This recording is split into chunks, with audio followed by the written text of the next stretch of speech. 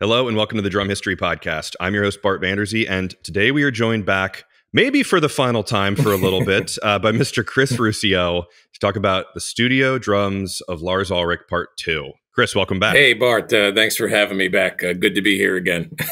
Absolutely, man. This has been a long journey of covering Lars gear with you over I guess 2 years now at this point. Yeah, We're in yeah, kind of into the second year. a lot of research. Things happen. Life gets in the way, but we're going to get it done. We are going to get it done. So yes, we won't go into it, but life has definitely gotten in the way for me, and I have had to bail on Chris and change dates, and he has been the absolute most understanding, cool guy because babies and a toddler and a 5-year-old make things absolute chaos. So you've been with me, man. We've recorded it.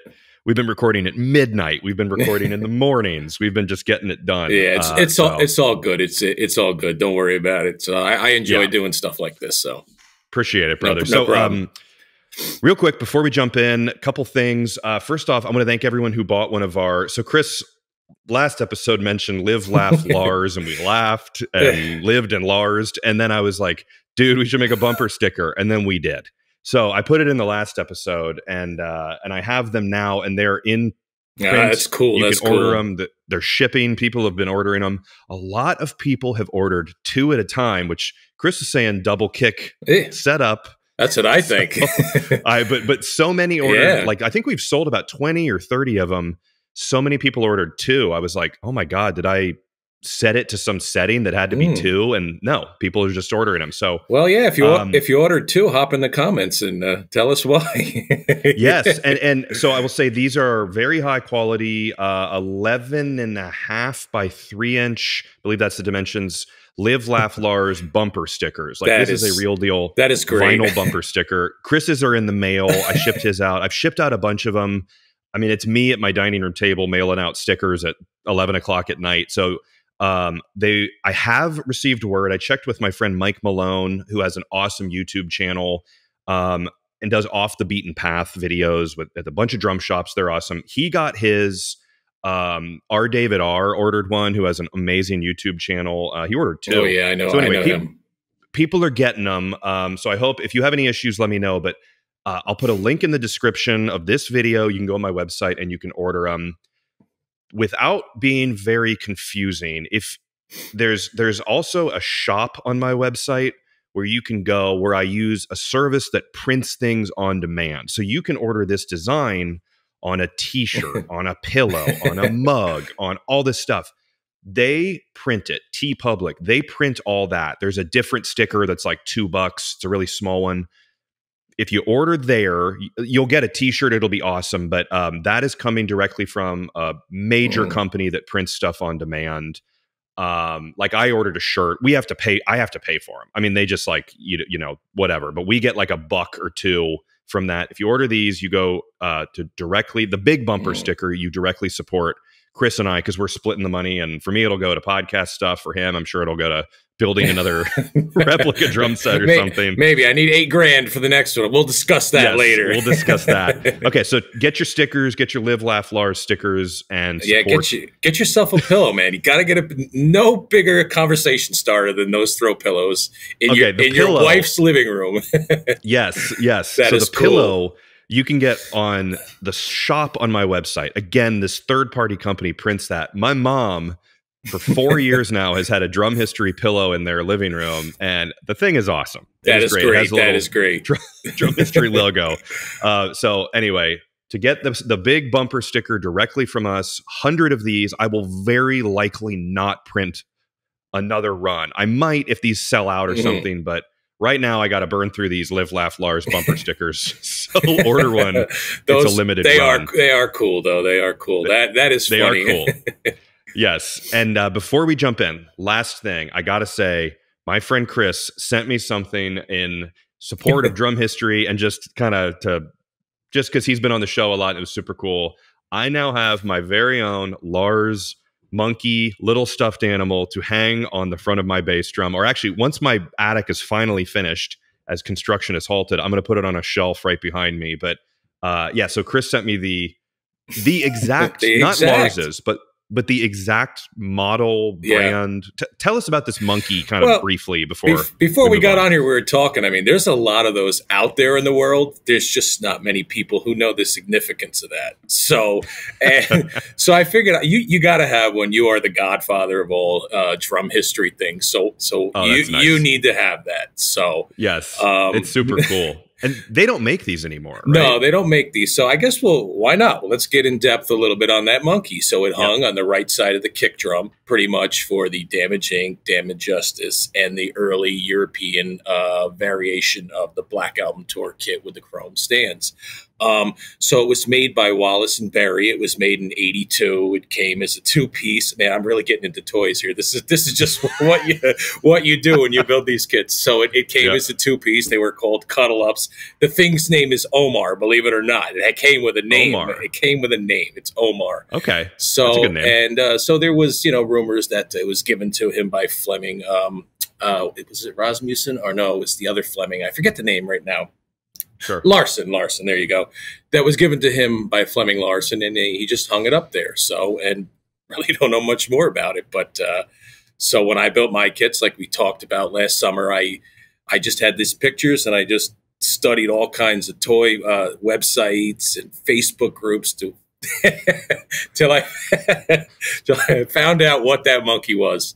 And there he is. It's awesome. So it's awesome. So it's a piece of drum history. I opened it. I was like, oh my God, Chris's package got here. And it was this little box. And I was like, what is this?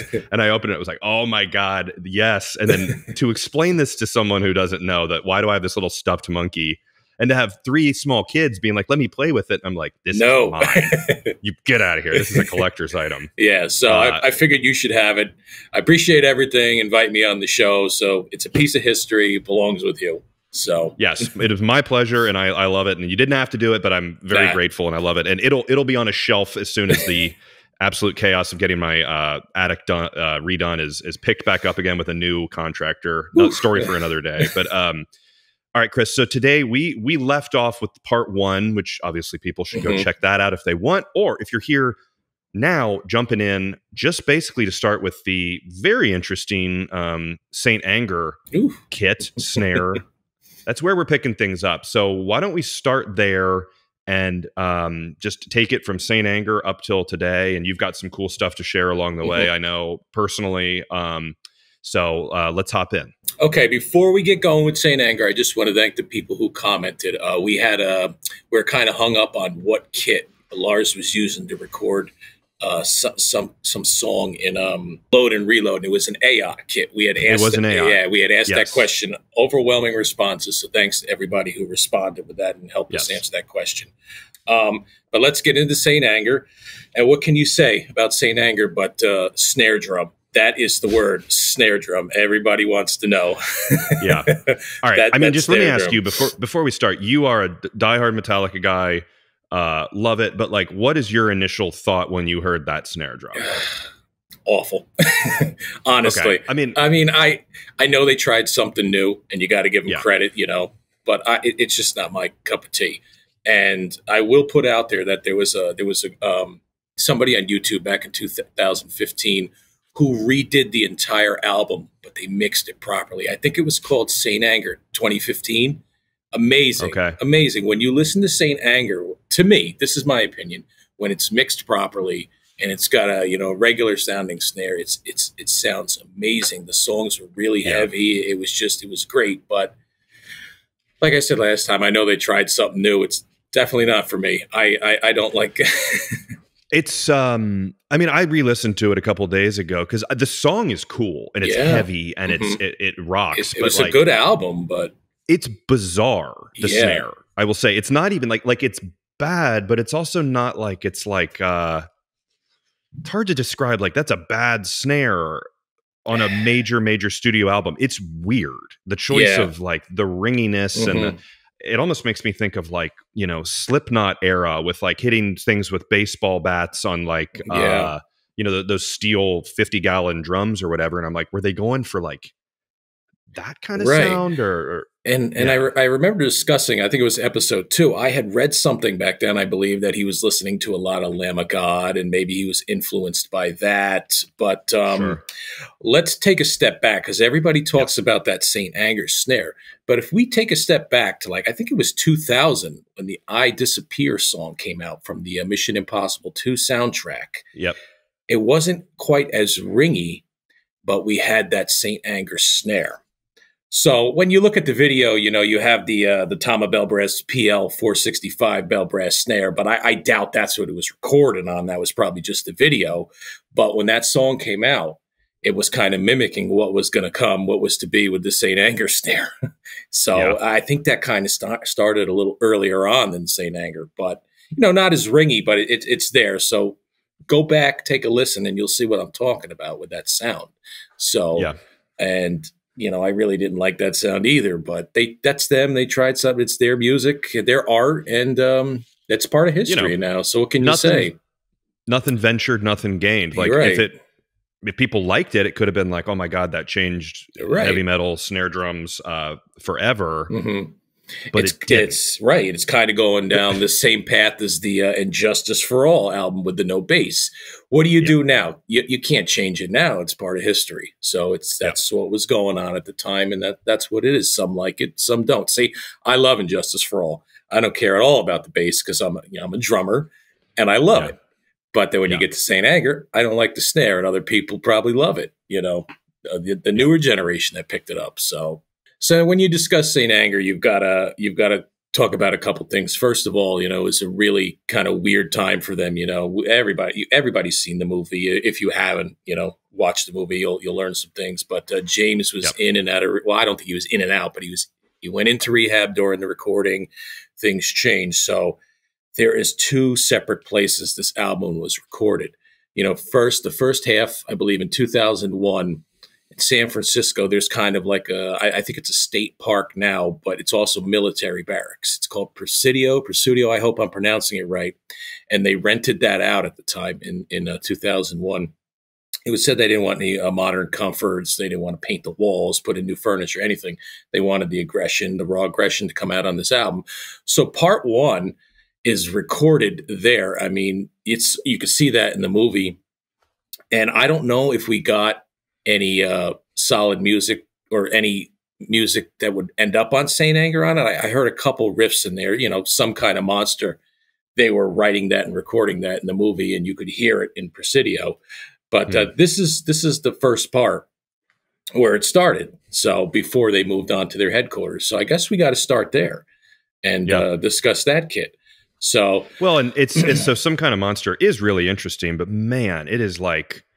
It's just like a band that's been together for so long, and that is like Lars and James are like the guys. I mean, they do everything together, but there's really just so much going on. And that's when, on top of all things, Jason had left, and we know Bob Rock filled in on bass for that album. So it was like I was saying last episode, it's just muddy. It's all over the place.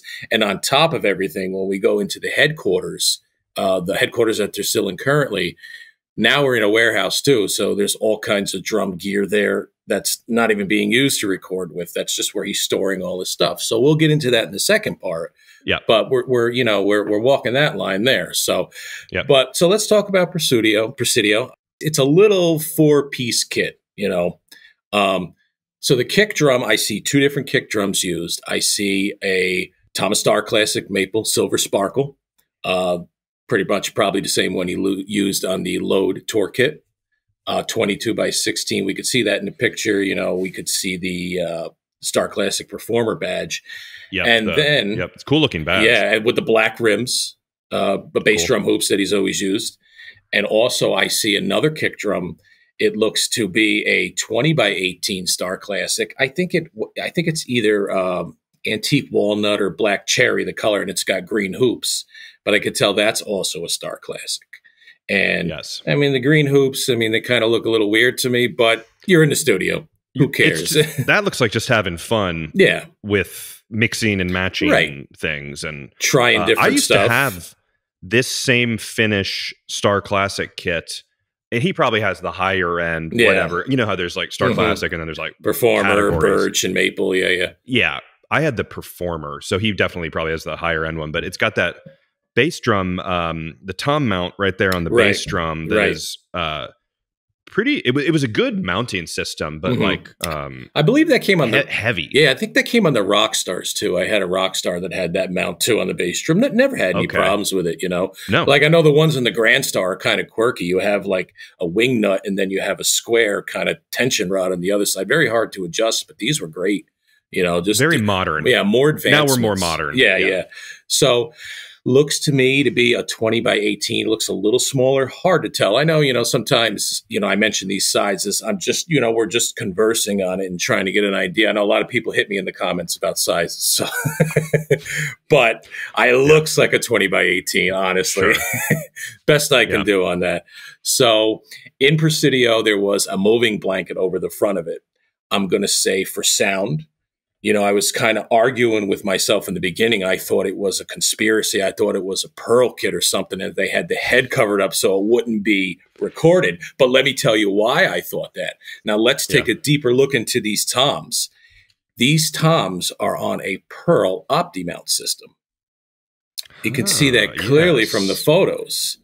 So, yeah, and there's another photo on another side right there, the photo, that you just pulled up. Pearl OptiMount system. Lars playing Pearl. There you go. There you go. More of our CSI work. Yes.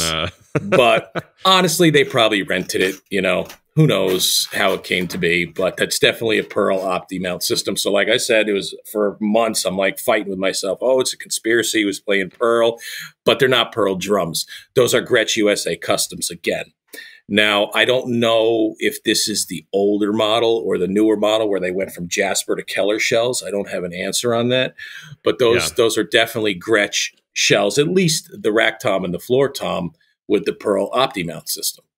So Thomas Star Classic kick drums, kick drum, Gretsch rack tom, which the first one that looks to be a 13 by 10. And I believe the floor tom looks to be a 14 by 13 to me. We have that picture there with James playing it. And we can also tell that's on a Pearl OptiMount system. And I believe the Pearl number, I think it was a T98W tom stand was what he was using. So not too familiar with the Pearl stuff, but. No, but the packing blanket thing is like, from a studio standpoint, super common. Like that is like very, very common for like getting, you know, isolation of just the kick drum. So, and that's what I learned after doing the research. But in the beginning, I'm like, oh, we had it there to cover the Pearl logos, so Tama wouldn't be. It's like that's just, you know, that didn't happen. Like Buddy Rich playing a 5 snare drum when he played for Slingerland and got in huge trouble. But in the studio, like he's got the Sabian hats, so it's like he's kind of just it's the studio. So it is what it is. But that's what it was. I fought with myself for a while, did the research. It's Gretsch toms, Star Classic kick drum. And so let's get into the snare. This episode is brought to you by Atlanta Drum Shop. Save the date for the upcoming Mike Mangini Masterclass happening on September 17th. This masterclass is an up-close and personal clinic with the one and only Mike Mangini. Tickets are $200 a piece, and it is open to all skill levels, from beginner to expert. Seating is very limited, though, so reserve your spots ASAP by emailing Eckert, that's ECKERT, at atlantadrumshop.com. Again, Eckert, ECKERT, at atlantadrumshop.com. September 17th, Mike Mangini Masterclass, Atlanta Drum Shop. Thank you to Atlanta Drum Shop for sponsoring this episode. Let's get into the snare. So the snare. I at least see between both of the locations, between Presidio and between the headquarters in San Rafael, I see at least 5 snares in all these different pictures. You know, the consensus is that he recorded the album on a Ludwig Vistalite, blue Vistalite. Am I pronouncing that right, Bart? Is it a Vista? Vistalite, yeah. Vistalite, blue Vistalite. I think it's a 14 by 5.5. That's the consensus. But I see all kinds of snares, so I don't know. It's impossible to know exactly which song was recorded on which snare, especially when we see so many of them. But let's go back to Presidio, because I'm jumping everywhere. So the one, you're fine. The one in the photo there is a Tama PL565 bell brass. It's off to the side. Sometimes we see it as the main snare. naturally. It's your 14 by 6.5 with the Remo Cody controlled sound black dot snare head. Also in Presidio, I've seen a picture. I've seen a Gretsch full range bell brass. I've seen him using that too. That's also a 14 by 6.5. And there's also another picture with James. James is actually playing the drums. It looks to me to be Tama Artwood AW 265 in the silver sparkle, like the load and reload tour kit. Again, that looks to be a 14 by 6.5 common snare size. So right there in the first half, I at least see 3 different snares. I know we didn't get much from this. You know, I know there was some demos that came out. I think there was a rapper, Ja Rule, did a sample on a Biker Boys movie. They did a sample with a Metallica song. You could check that out. It's on YouTube. Okay, cool. Kind of reminds me if you're like listening to the radio station and 3 or 4 stations cut in and out on the same channel. It just doesn't sound right, but that's my opinion. It's like not meant to be. Right. But there's a sample, and I know that was in the movie. They gave them access to that. And so other than that, I don't know what exactly we got out of that first half recording. If you understand what I'm getting at. I absolutely do. And historically, though, the albums, like Black Album and stuff like that, it was like typically a Ludwig Black Beauty all the way through. Right. Like he didn't do too much experimenting on the recording, if I'm not mistaken. Right. I think around Load and Reload, we started to see a couple different snares. Okay. So, but now, like, and that's why we waited to do the second part with St. Anger. Now things are just changing all the time. Everything. Especially the snares. There's like 4 or 5 drum kits. There's all these snares. Also, we're seeing LP jam blocks, the red ones, the mediums, and it's on a lighter duty stand, as we're seeing here in the picture. I think that is a H93B lighter duty Thomas stand. You know, why do you need the super heavy duties to hold up a jam block? But exactly, it's free, right? So there's that. And I'm not going to mention the stands. You know what they're using. I said them a million times last. But also in this first half, they're still using Zildjian cymbals at this time. It's hard to see the hi-hats here. I wouldn't be surprised if it was the Sabian, because the Sabian plays such a big part. In this particular, in the first half of Recorded St. Anger, it's hard to tell what the hi-hats are from the pictures, but I wouldn't be surprised if they were the Sabian or if they were the Z Custom Dyno beats. But clearly I see Zildjian crashes and I see a Zildjian ride. Yep. Very flat ride. Like meaning not a flat ride with like no bell, like a model, but like this ride is so perfectly flat, almost like Travis Barker pop punk style. Right.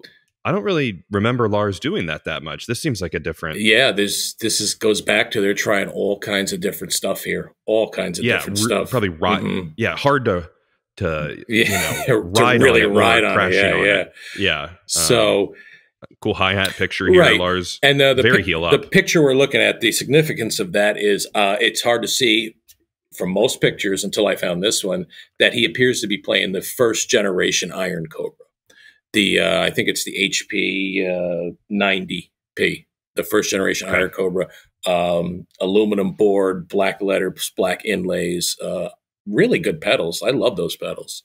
Yeah. I said hi-hat. I meant his kick pedal. Now that I'm looking at it, it's obviously. Yeah, so I assume it's the Iron Cobra hi-hat pedal too. You know, some of these things are hard to get a hold of. Pictures, like we said last time, there's not much media. I mean, there happened to be a lot of media in this time period because they did a motion picture on it.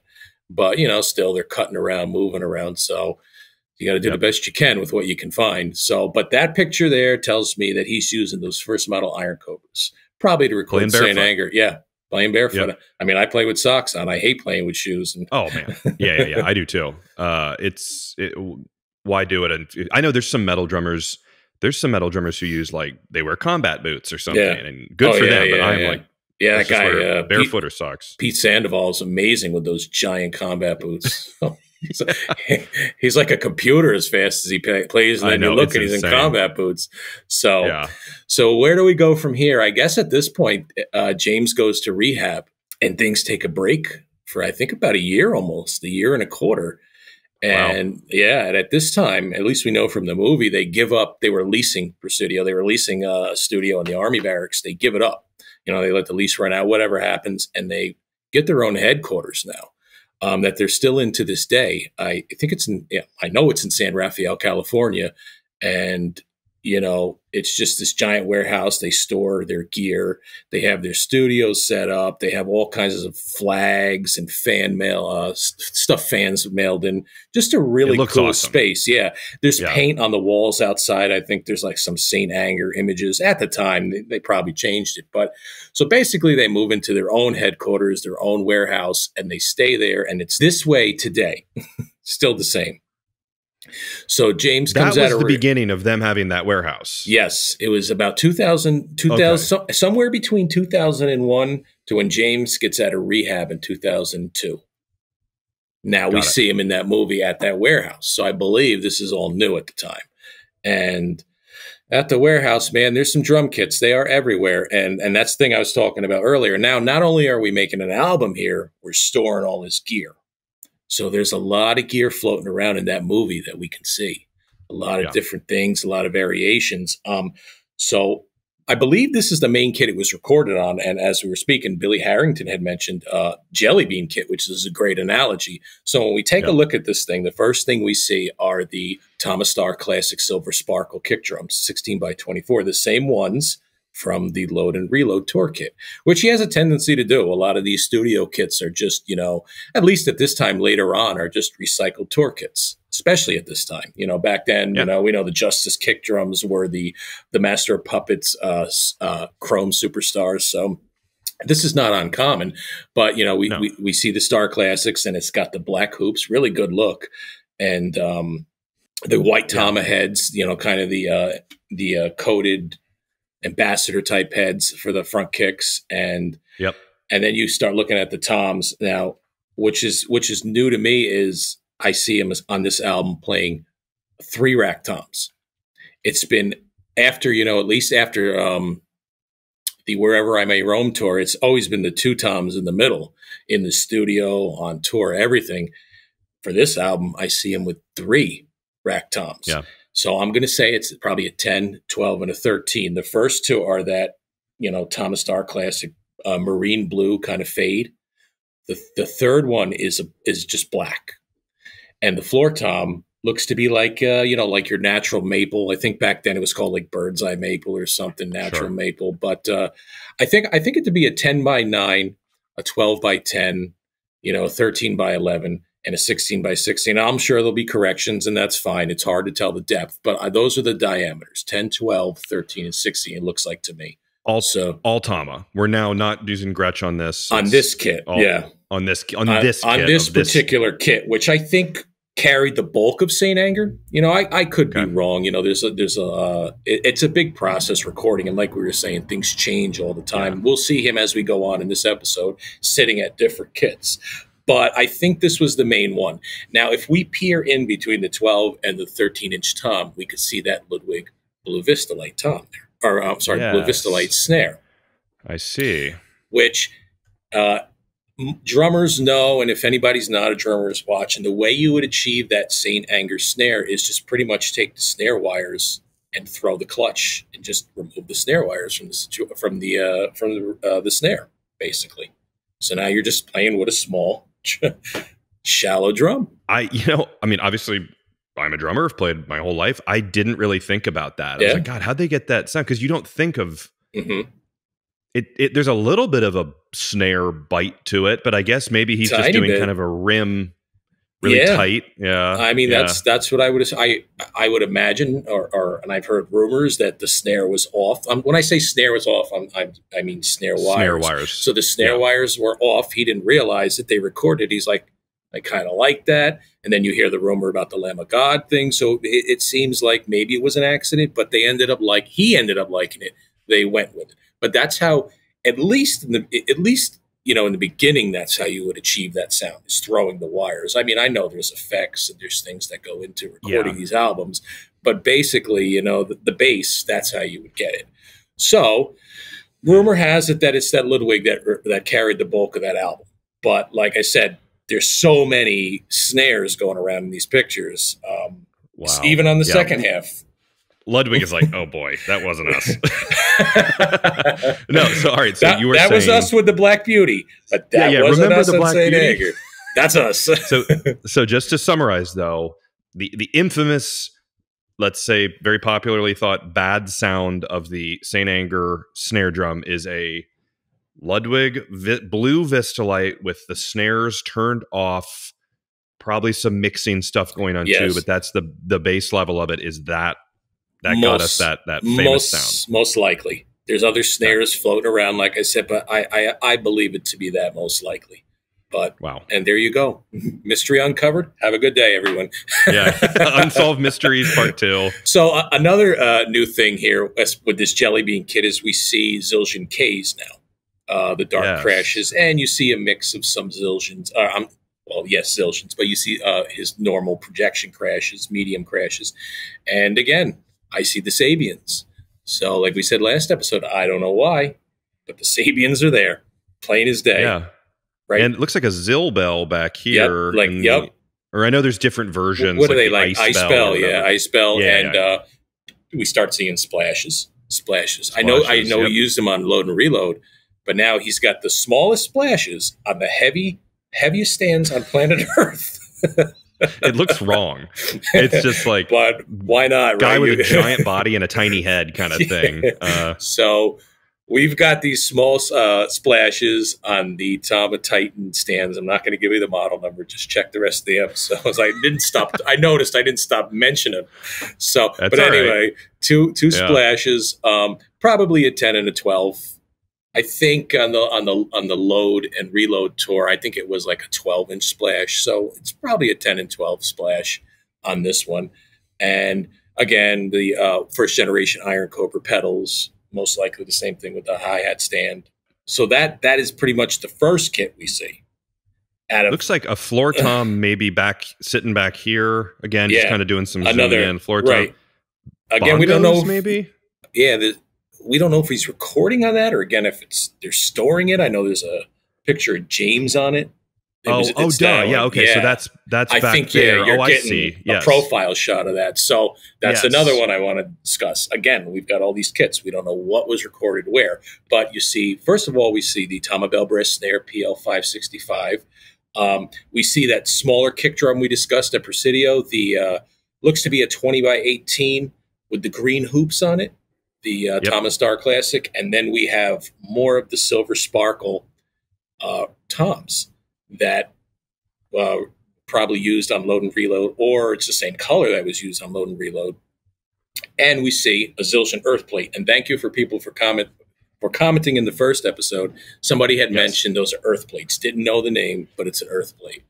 Yes, got a lot of emails. It was a YouTube comment. Earth plate. Yeah, so thank you for those. Very cool. Yep. And like a little tiny timbali kind of thing here. Up top of the, which looks to be a 12 by 11 to me. See a little timbali, and that's just like a little bop kit. You know, I don't know if anything was recorded on that, if they're messing around. Again, like I said, this is also now where they're storing all their gear. This is headquarters.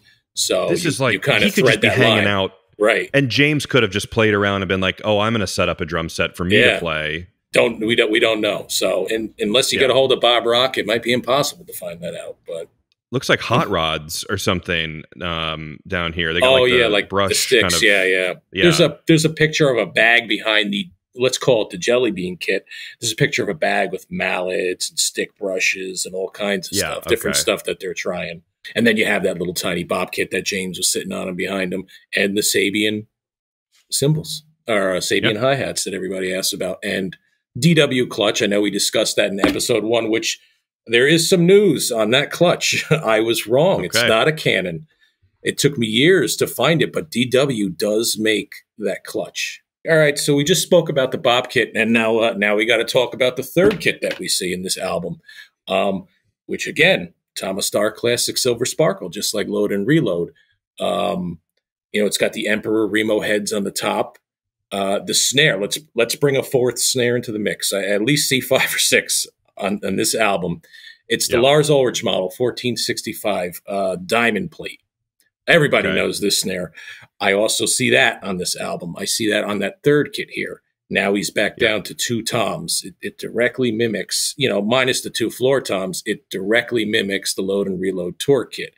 You know, I love the silver sparkle. I too. love sparkle finishes. I know people, you know, they're kind of classic, but this is like Joe Morello kind of classic jazzy look, but or Nick Mason from Pink Floyd. This is like Live at Pompeii kind of look. I mean, I think it's awesome. No, I do too. And I think that the fact that he used the black hoops on the kick drums and the kind of, you know, the white coated front head with the black Tama logos just makes it pop more. So I think that besides the 72 season, that's one of my favorite kits that he's used, even though he cut it down a little, but really, really beautiful kit. So, So another thing I'll mention, if you look to his right where the China has sat for a couple of years, he's using a stack now. He's using a Zildjian stack.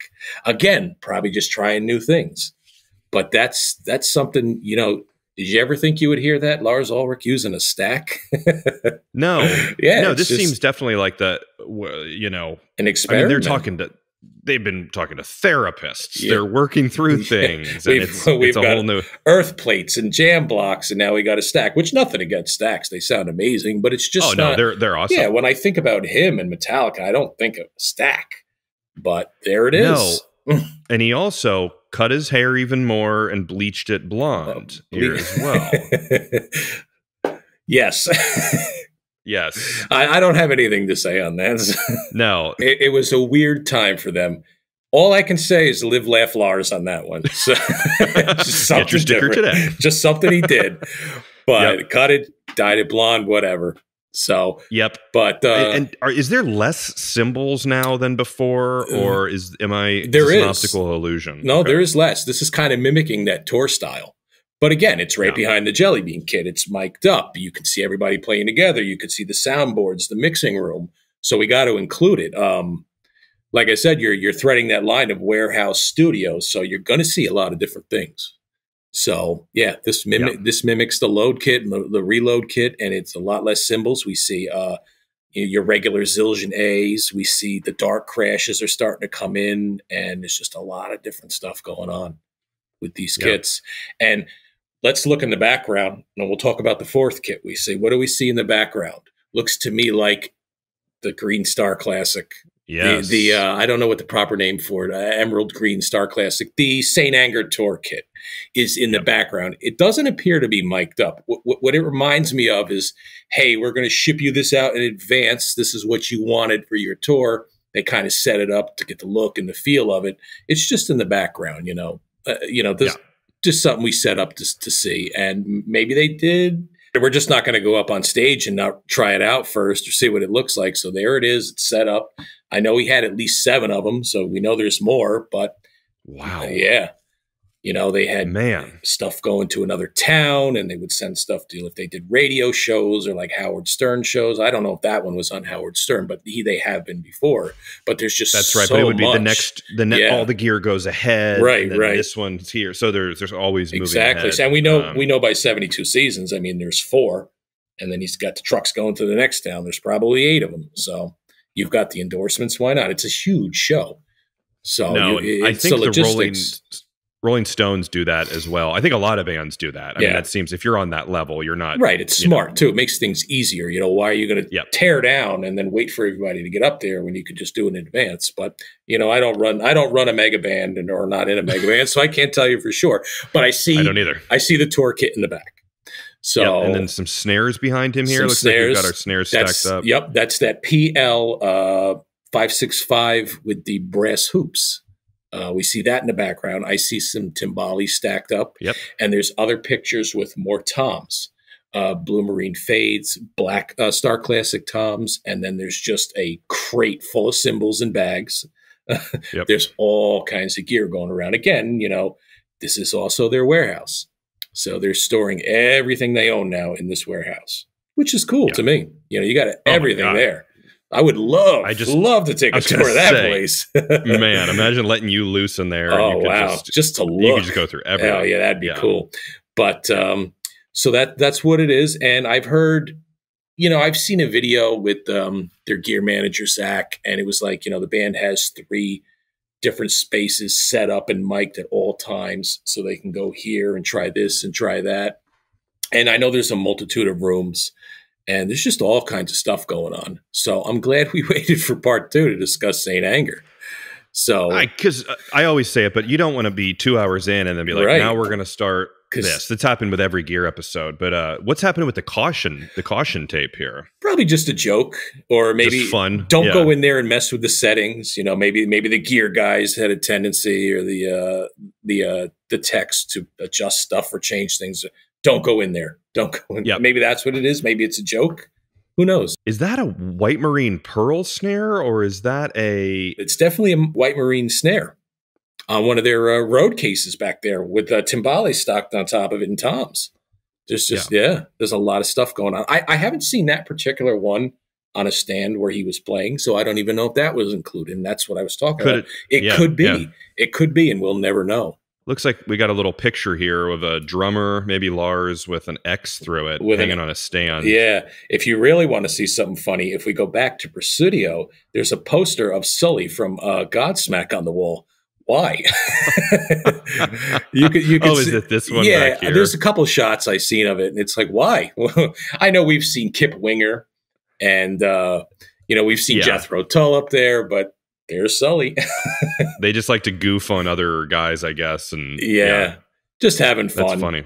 And I think now, I think this will be number 5. Let's talk about this kit again. Looks to me like your Silver Sparkle Tama Star Classic. This one doesn't have the white kind of coated head. It's just got your run-of-the-mill black Tama head with the white Tama logo. I see one marine blue pearl, one marine blue Star Classic Tom, one black. And it looks to me like another Silver Sparkle floor tom. Probably, your 10, 12, and 16. I can't really make out the snare, but there's not even double bass on this. So what is this? Are they screwing around? Is it just some of their gear? Kind of hard to explain what this is. But if you take a look, at least to my left, you see the blue Vistalite snare again. Yeah, mic'd up. Mic'd up. So there's just a lot going on for St. Anger. Maybe they're like putting the kits together at this point, but it wouldn't go in that order though. With the toms. And there's only a hi-hat on this. There's no cymbals. There's only one cymbal. Oh yeah. So who knows what's going on? But I figured I would bring it up and mention it. Just the allure of St. Anger. There's just all this stuff going on. Where did that snare sound come from? So there you go. Yeah. That's pretty much it. I never would have guessed, because I'm coming at this again as like I really like Metallica, but again, you're deep diving into this. If you asked me to guess the snare on there, I would have said some sort of a metal Tama, probably steel Tama, just ringy. Most people would. Man, a blue Vistalite, which that blue, I have an episode with Jim DeRogatis. I hope I'm remembering his last name correct, about the history of acrylic drums, and it was really interesting. But the blue was a super popular color. 9 times out of 10, if you go to a pawn shop, there's a blue Vistalite set sitting there. But and isn't it crazy how it comes full circle? Comes full circle. Yeah, one of the most popular metal bands using a Ludwig blue Vistalite. Poor Ludwig. Not that album. Come on. It's all good though. It's all good. What was the reception of St. Anger like? And let's talk about, it comes out, and I don't know if this is publicly known, but that had to be an ego hit to Lars, well, we can get into a lot of things. I'm going to try and be diplomatic on it. I know, of course, back then, I'll get into it a little. I'm a super fan. You should know. Back then, everybody knows about Napster, and the way I felt about it, and the way most of the public felt about it was, I use Napster, right? But here I am, just like today, I'm sitting there downloading Metallica songs in a Metallica t-shirt with Tama drums and 3 or 4 copies, cassettes, CDs. I've got all the stuff. I just needed something to listen to at my computer, so I didn't have to play a cassette and play a CD, just because, back then you're playing video games, and you just wanted to listen to music. And what do I listen to? Metallica, Pantera, Slayer. I've got it all here. So that's why I was downloading. But then here I am trying to get into a concert. So as a fan, I was upset about it, but when I think about how what they said, it is about control. You know, it's your art. You do want to control it. You don't want to get out there when you don't want to get out there. I make these stupid covers and I don't want them getting out before I'm ready. So I understand where Lars was coming from, but it was just a weird time. It was just, you know, waters that we've never tread before back then, you know, a road we never went down. Yeah. No, it changed the music industry forever. We're still in that world where now it's just like a paid service. But I don't take for granted that, like, I work with like a couple guys who are younger and they're like 19, and I'll say something and they'll be like, I have no idea what you're talking about. Like they've never seen Austin Powers, and I was like, oh God, how is that humanly possible? But anyway, so Napster, because people literally were not born yet, like, look into it. File sharing basically started the illegally downloading music, pirating. I mean, you'd buy DVDs and it'd be like, pirating's illegal. It'd be that commercial. But Lars was the face of it. Right. Yeah. And you know, it's good in a way, but you have to remember too, back then, we would put tape over the cassette and record stuff off the radio. You know, if we didn't have a blank cassette, you could just put tape over the little indents and we would record off the radio, and we would record. I remember recording wrestling when I was a kid off pay-per-view. Oh yeah. We did it all the time. So when they came and they said, you can't do this, it was just a whole new thing. It was like, what? What do you mean? But what is interesting is, like, I know someone who does like video game emulation, and they play like the old games but on their computer, and he's like, well, legally, you know, it's all whatever, you're not supposed to. But if you own the physical copy of it, but you are then playing a downloaded version of it, that's supposed to be okay. It's supposed to be okay. So what you're doing is you have it on cassette, and maybe you have a vinyl of it, but you want a digital copy of it. Right. And then you're sitting in their T-shirt, you're trying to get tickets to their show. And nowadays, I mean, I'm sitting behind all this Tama gear that they, you know, that I bought because of Lars. It was frustrating back then. But at the same time, I really do understand where he was coming from. So I can't make him out to be a total bad guy. But that's what people were feeling back then. At least people in my age range, generation in high school, that's what we were feeling. So to tie that back, it is basically this. That was around the time of Saint Anger. Yeah, right after that I Disappear song that I talked about. I Disappear was the one that got leaked. So it was about 2000. I was in high school. I graduated in 2001.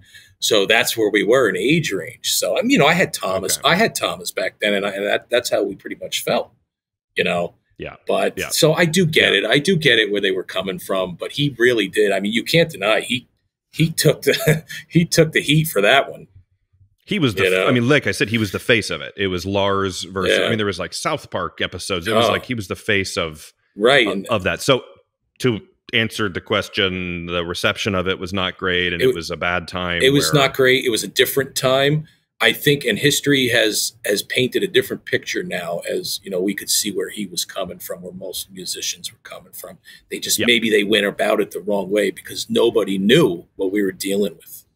And no, because now musicians sell, you know, 100,000. They have 100,000 streams and they make like $4 or something like that. And I will. There was something I watched on Netflix. It was about the whole pirating thing and Napster, and it was amazing how it happened. It was one guy in a North Carolina record pressing company who leaked everything. Wow. You got to watch. I think it's on Netflix if you guys want to check that. It doesn't really have anything to do with Metallica, but it's just so interesting to see how all these things got out there. And that's most likely how I Disappear got out there.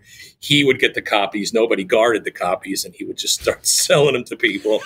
So that's on one Netflix. Guy can just So that's pretty much, at least that's how I looked at it, and the people, you know, in my age range. But and it changed everything. It's completely different now. We have Spotify and all this stuff, and so you know the story now. So no, absolutely, and it's a whole different world. But so that is Saint Anger, right? And again, but famously, the reception of the snare is like it became a running joke. Right. That's the point I was leading up to. I went so far beyond. I'm sorry. But what I was saying. So after all that happened, and then Saint Anger came out, and I heard the mix and the snare, I'm like, are you kidding me? And then I was just kind of done for a while. You know, they're just part. I love Metallica. They're part of me. I'll never like be done with them. But I just needed a break at that time.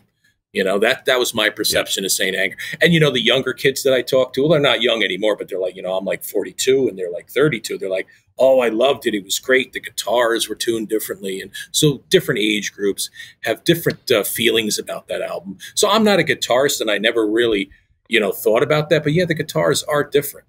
I just know there's something about them I didn't like. Yeah. So, well, but it's like if you played it for, like, if I played it for my wife, she'd probably just listen to it and not notice a snare or not notice. Right. We're hyper focused on it. Musicians look at it differently than just, you know, your general public. You know, I'd say. Yeah. Yeah. So, but again, good for them for trying something. It was a bad period of time for them, but they kept going. They kept going. They came out of it. And it's better to have them here today than to not if they had broken up. So if we got anything from that movie, it's like I'm just glad that they're still doing it today. Absolutely. And literally, like next week, they're going to be back here in Massachusetts at 60 plus, whatever they are. They're still doing it. So I'm glad we got through that time period. So yes.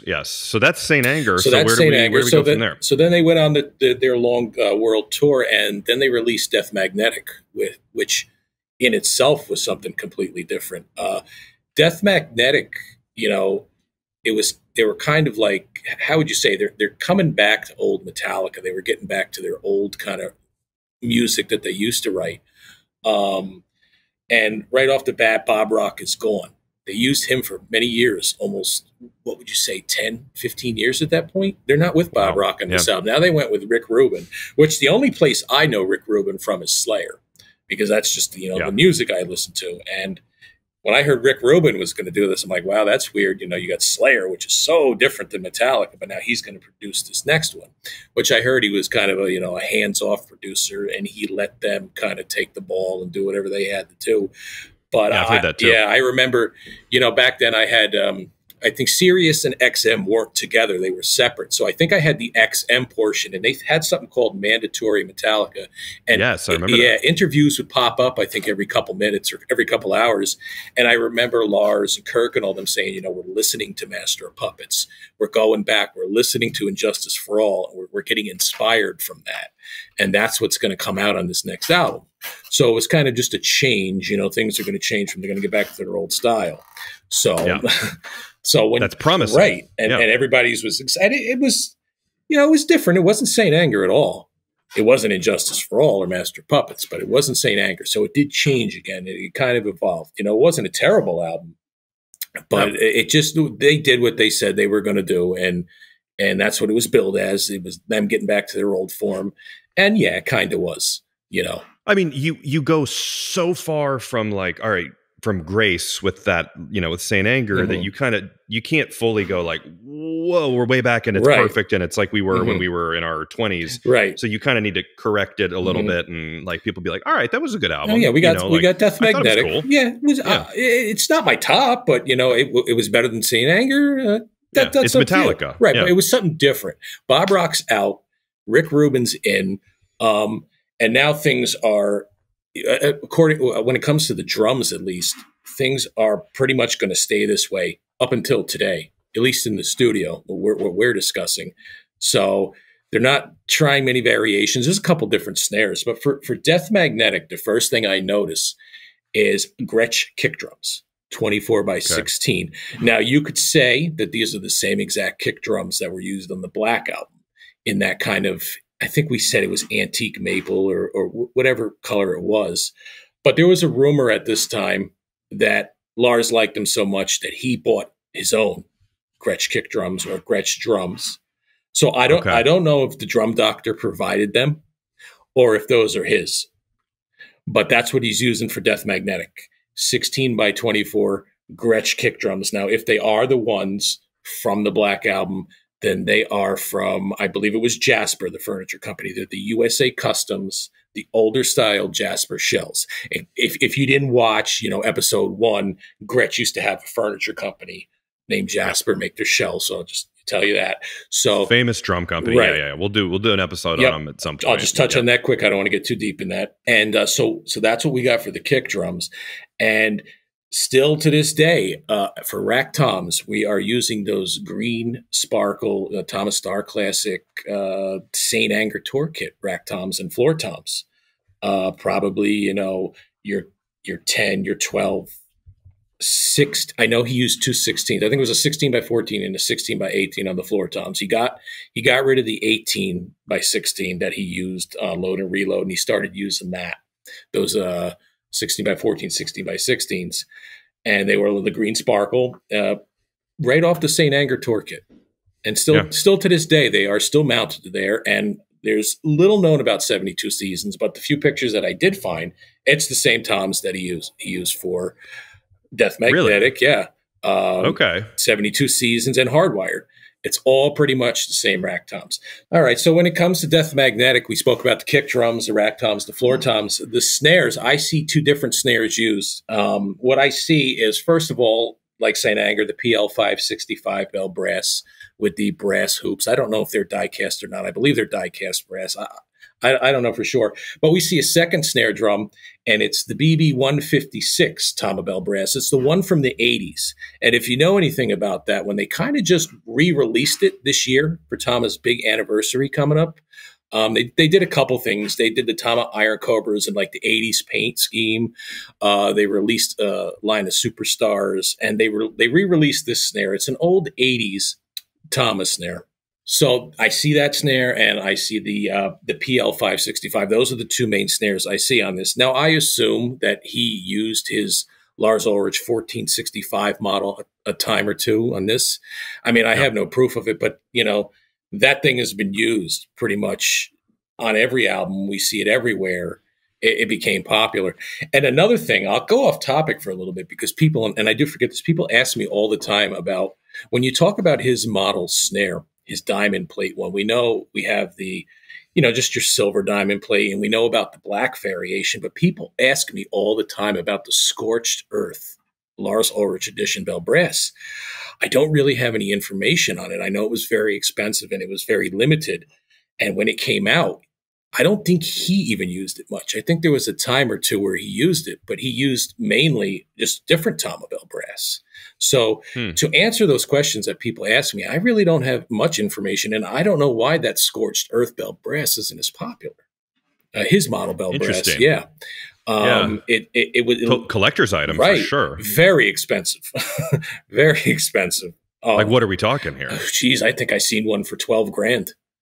Oh, I mean, and hey, listen, if it is that limited and he never really used it, I mean, that's just the supply and demand. That's the market. But so I just wanted to address that. People ask me that all the time. I really don't have much information why things went the way they went with that Scorched Earth bell brass and why he didn't use it more, because you never see it in the studio.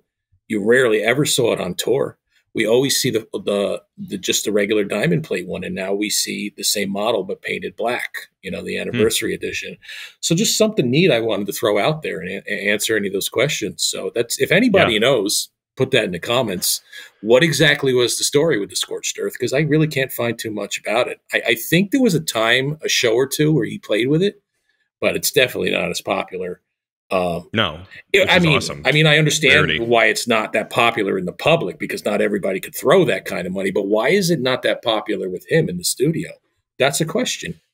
Yeah, let us know about that in the comments. But while we're here, I've never seen this. There are basically cones, kind of a little, basically looks like a lampshade, tiny little lampshade, but it's almost like gaff tape over the microphones. Over top of the microphones, maybe to keep out prevent bleed, cymbal bleed or something. That's what I would imagine. But I have never seen that before, ever. Because if we go, so it looks like they're on the. There's some other pictures that have without them, and then there's some with them. I've never seen that. I've never seen a cone over top of a condenser. Neither. Forget it.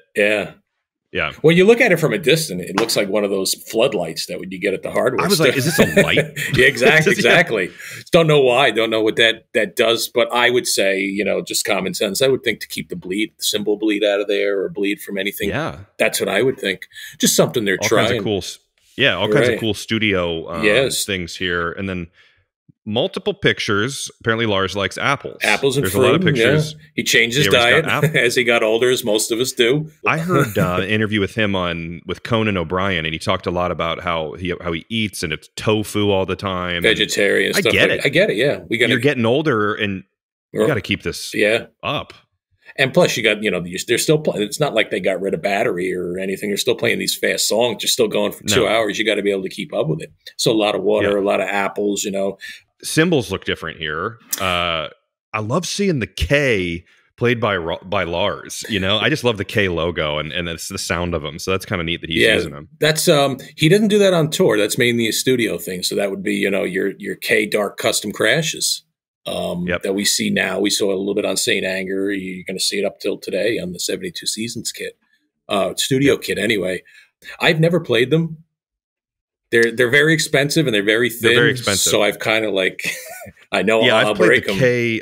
I've played them at like a store, and I worked at Guitar Center, and I played them. When I went to school, there was a drum set in the studio that had K Sweet cymbals, I think, or there was also K hybrids. And I have a K 16. Is it a 14 or a 16? I think it's a 14. It's a small crash that I absolutely love. Hands down, like one of my favorite cymbals I've ever had. Yeah, I think it's just a 14-inch crash, which again is small, but it's.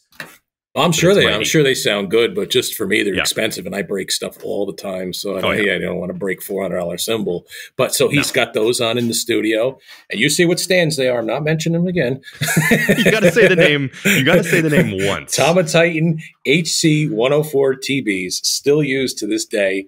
I've got about 20 of them around me. Great stand, great stand. I got another story for you. I'll tell you the story. So Billy Harrington again. Hooked me up with, I think he hooked me up with 3 cymbal stands that I needed to complete the Damaging Incorporated kit. And when you get to the Titans, I don't know if it was a bad run. Nobody can seem to answer this, but the collars, up towards the top where they telescope, the collars spin. And, I've got like 20 of these stands, and, I've repaired about a dozen of them. And then the rest don't need any work. So I've been doing this for a while. So I've been looking for these stands for months. I wanted to retrofit the Damage Incorporated kit that I had built. I had Road Pros, and I wanted to get it period correct. That's the last thing I had to do. So finally, I put on a story on my Instagram, and Billy comes to me and says, I got 3. I'm like, great, I'll take them. So he sends them, great condition. Thank you very much, Billy. I get these stands here, and I got one of the collars that are spinning. No big deal. I've done this all the time. I tape them up. I take them out to my sandblaster, clean them up, and I use like a 2-part epoxy, and I put them back together. Well, there's a clamp that slides over that pipe. I wish I took one apart and had it here for you. But so there's a clamp that slides across that pipe, and it needs to be on that pipe before you glue the collar on there, because otherwise there's no way to get it back on. So it never happened to me before. I glued this thing together. I let it cure for 24 hours. I didn't have the collar on there. I tried taking the weight off, the counterweight, and slide it up that way. Not happening. So I thought, hey, it's a clamp. It moves back and forth. Let me spread it a little so I could get it up the back end. Shattered it. Ruined the stand. And it's not like you can go out and buy these stands anymore. They're vintage relics, and you get one in such good condition. Man, it ruined my whole night, Bart. Oh boy. Oh man. Oh, there's nothing I can do. I know that feeling. So lucky, I'll just fix this and and destroy it. And it's not like it's a Road Pro where you can run down the street. But luckily I have spare parts and I have spare pieces, and I was able to do it. But still, that sucks. That sucks. So man. I don't know. It is what it is. Live, laugh, Lars, man. But you got to just move on. Exactly. Live, laugh, Lars. That's the story on those stands. I got off tangent again, but that's those HC 104 TB great stands. So looks like we have the Z hi-hat combo. We're off of the Paiste, or I'm sorry, we're off of the Sabian for this one. For this album, we're back to the Z Custom Dyno Beats, what she uses on tour. The front kick drum heads, different this time, just your clear ones, kind of like he had back on the Injustice recording. Just your Remo clear front bass drum heads with the, looks like a 10-12 porthole. So again, you're in the studio. You don't need any logos. You don't need any, any color, black color, or the white kind of Emperor coated. You don't need that. So, So Death Magnetic was recorded March through May 2007, and it was released, I think it was released September 2008. And like I said earlier, they had that on XM. It was XM at the time. They were separate from Sirius. They had that mandatory Metallica thing where they debuted it that way. That's the next album after Saint Anger, how we talked about the pirating thing and all that. This was different. This was released they had it playing on XM prior to the release. Oh, that's interesting. Yeah, so it was different. It was more, internet based. I remember when this one came out. I remember listening to it in my truck at the time, and the mandatory Metallica thing. And they had built up. I think it was like 3 weeks of their old stuff, and then right before they released it publicly, I think you got it like a week or two early, and they mixed it in. So then you had another 3 or 4 weeks of their new stuff and their old stuff before they cut the channel. Oh, cool. So that was cool back. That's how they released it back then. So I have Sirius XM. I remember trying it in a rental car, and then I was like, my God, I love this. And then it's like $4 a month, and then you just call and say you're going to cancel. Right. You get the deal. Yeah. Well, but now with like Pandora and Spotify, I've gotten away with it. And the Android Auto and the Apple CarPlay, I've kind of like, yes, the CarPlay. When I buy a car, it's like it comes with it for 6 months, and then like they just flood your mailbox with, hey, renew now. I'm like, every day. Here's your daily playlist. And I'm like, I don't all right, want this. I get it. So we had it now with Pandora and all that. That's what I listened to. But anyway, that's how they released it. And that's pretty much Death Magnetic. And like we discussed in the first 2 episodes, they went on their World Magnetic Tour, and he had the orange kit and all that. We won't go too deep. If you want to see that, watch, I believe that's episode 2 of their just regular tour gear. But that's pretty much Death Magnetic in a nutshell. And the stuff is now, it's going to start going quicker and faster because they're not trying as much new things, as they did in St. So we're up to Hardwired. So now we're up to Hardwired. And really the only thing has changed is we got rid of the Gretsch kick drums, and he brought in the orange magnetic. I think it was called Magnetic Orange was the tour kit. He brought in those kick drums opposed to the Gretsch. Yeah. And if you look at it in one picture, it looks like the Gretsch drums, and it's got that color. But then if you look at another picture, you can definitely see it's the Magnetic Orange kick drums. Yeah. Same toms. I like that orange. Yeah, I think it's cool. That is cool. That's a very cool orange. And back to the LU 1465 Ulrich model snare drum, the regular diamond plate. I don't see anything different used, but what I will mention about this kit is I don't see the Sabians for the hi-hats. I see Zildjian again. Okay, I see a lot of K crashes mixed in with some A's, pretty much mimicking his tour kit. Again, 2 crashes on the right, 2 on the left, the very low China to his right that he uses as a ride, and the high one behind the floor toms. So everything's kind of mimicking the tour kits. And, you have your white Emperor heads on the batter heads. And as Lars does, when he gets frustrated, he likes to jam the drumsticks down through the snare head. Yes, as we a luxury we do not have. Right. As we're not going to do it. But that's what he likes to do. So amazing pictures of the headquarters here. I mean, holy cow! Imagine walking into that place and. I like to spend a weekend, even a day or so there, and just all the fan stuff that they have on the wall. I mean, they have some of the backdrops. I've seen the Ride the Lightning backdrop and the Master of Puppets one that they just recently got. That was another story that they got that returned to them. Like I was saying, they get a lot of stuff stolen, and somebody returned that to them, and they've got that again. And then they've got Doris, the Injustice for All statue. They got her head up there. I'm sure the rest of the statue is too big, but just a really cool place. And that's where they record everything now. They don't really leave that place. I mean, maybe it gets mixed other places. I'm not sure. I remember somebody had mentioned on our last episode that Injustice for All was not recorded at 1-on-1. It was recorded in Rochester. Now, they weren't completely wrong. That just brings me into this point. It was recorded at 1-on-1, but I do remember it was mixed up in Rochester. So I wanted to mention, because he wasn't completely wrong. It was mixed. It was recorded at 1-on-1, but it was mixed up there. So they did have a tendency back then to get it mixed different places, but I don't think they do that anymore. I think everything's in house. Now we know they own their own. They own their songs. They own their record label. They probably just do everything in house now. Everything now is not Elektra. It's blackened, recordings or whatever it says. Yeah, that's what I would do if I could. I mean, yeah, exactly. So I don't think they ship it out to get mixed anymore. I think it's all done in house. So and it's a lot less going on than St. Anger. It's one kit now. There's no, which is whatever. I mean, you find what you like and you stick with it. So and I will mention DRUMEO kick pads on the bass drum heads. And still, even record. That's another thing we never mentioned. We mentioned in the first 2 episodes that his bass drum beaters have always been the traditional felts. Same way on the recording. It's the traditional felt beaters. He uses that in the studio also. So that's just a little thing I'll put out there. And towels everywhere. Yep, towels, monitor mix, cue system kind of thing over there, and a lot of mics. I mean, it's good stuff. Everything is good. Yeah. As good as you can get, kind of high quality, because you're exactly. Metallica. So it looks to me they found their niche, and that's just how they do it. So, and that's, like I said, pretty much up till today. Which is 72 seasons. 72 seasons. So the album is awesome. I mean, I think it's really cool. You know, it's growing on me. I didn't. I mean, you're a purist. Well, like, you know. So when they released it, and it happens with everything, even like when you see new cars released, you'll look at it like the new trucks or cars, you're like, oh, that looks like crap. And then you look at it for a couple of years and it's not that bad. So no, exactly. What happened was, I remember they did this thing right before they released it, that spring 2023. They had a movie. Yep. They released it in the movie theaters. So I said, you know, let me go check it out. I had never done anything like that before. I went to the movie theaters. I sat there and watched it.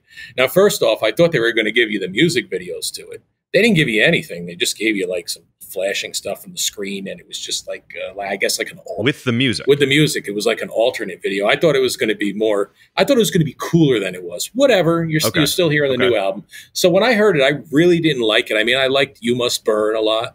And I liked Crown of Barbed Wire. But other than that, I was like, oh, this album's terrible. But it has grown on me now. So it's starting to get a little better. It's not my favorite. But that's the Yellow Kit that everybody knows today, that they're currently on tour with, the Star Classic, the Star Classic Maple. We won't go too far into the tour kit because we've done that. But so when you talk about the recording of 72 Seasons, number one, it's so new. And number two, I don't think they released much on it. You know, usually they do like for Saint Anger, they did a whole motion picture, and then, you know, they did Death Magnetic and they did Hardwired. There's like, you know, what would you call like fanfare or some kind of just home video they released. But for 72 Seasons, they didn't do anything like that.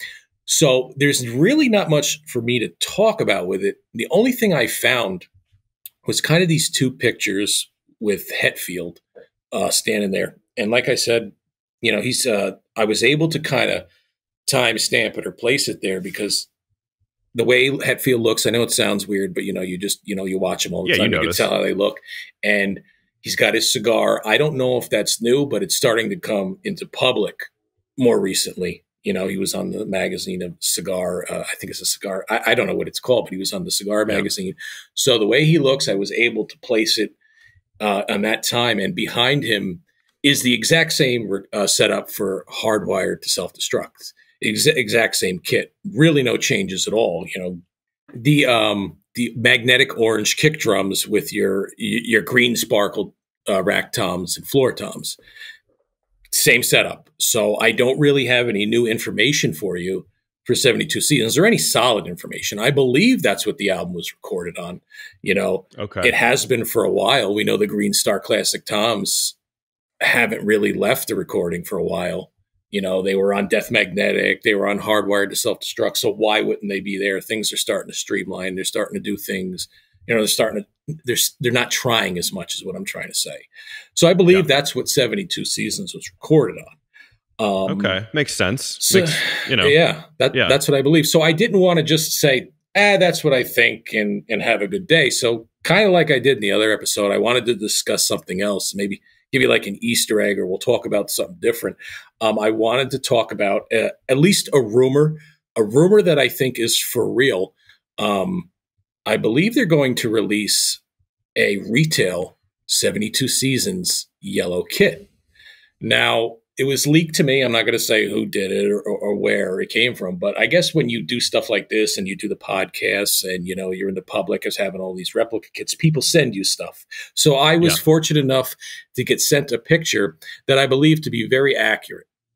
It looks like a Tama ad, and it's the retail version of what he's using on stage. You know, we could see in the ad, it's kind of hard to read, but it looks like, you know, we got the two 22 by 18s, and I think it's a 10 by 7, a 12 by 9, your 16 by 14, and 16 by 16 shells. Now, this particular kit from the ad does not come with a snare. I don't know. I know the Artstar 2s came with a snare. I know that for a fact. So the second retail kit they did was the deeper purple.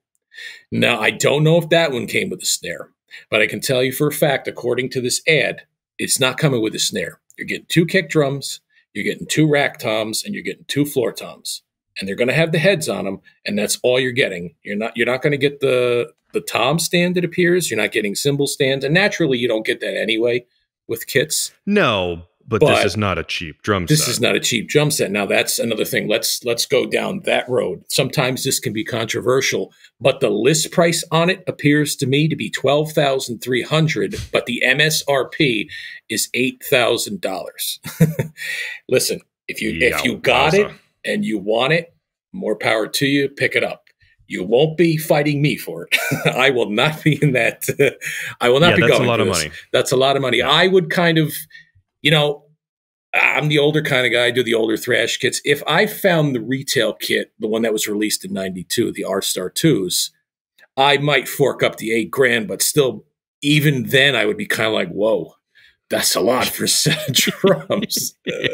So, yes, but what you can do with $8,000? Yes, a lot you can do with $8,000. Another story I remember back in 2008, right around Death Magnetic, Vinnie Paul from Pantera, another guy I like a lot, had released a kit with D drums, and it was the same kind of layout, minus 1 floor tom, and it was $8,000 back then. I was like, whoa, not for me. But so this is, and I believe this to be very accurate. You think somebody would make you'll see the picture if you're watching at home, and if you're listening, when you get home, you could take a look at this picture. It appears to me to be very accurate. Why would somebody go through this length to make something fake? I don't buy that. Maybe other things, politics and conspiracy theories, but not Tom of drums. No, it's not a bizarre thing to fake. It's a bizarre thing to fake. They have done this before. They've done it with the R-Star 2s. They've done it with the Hardwired Deeper Purple drums. So, and like we discussed in the Tourkit episode, I was waiting for this. I thought they would do something. At least I was hoping they would do something like this.